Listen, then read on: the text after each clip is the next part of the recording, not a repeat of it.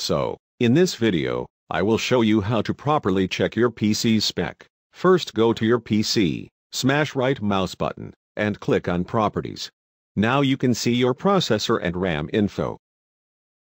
Again, right-click on Start menu and go to System.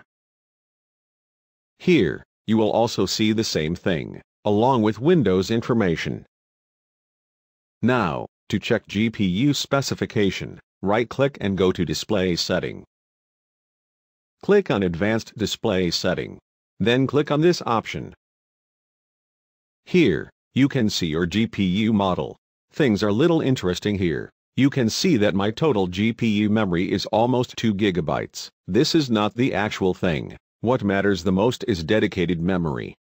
Now, to get detailed info, download CPU-Z from links in description. Open the software after installing.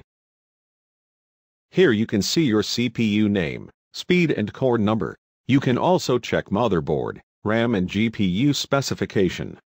So that's all for this video. Thanks for watching. I will catch you in the next one.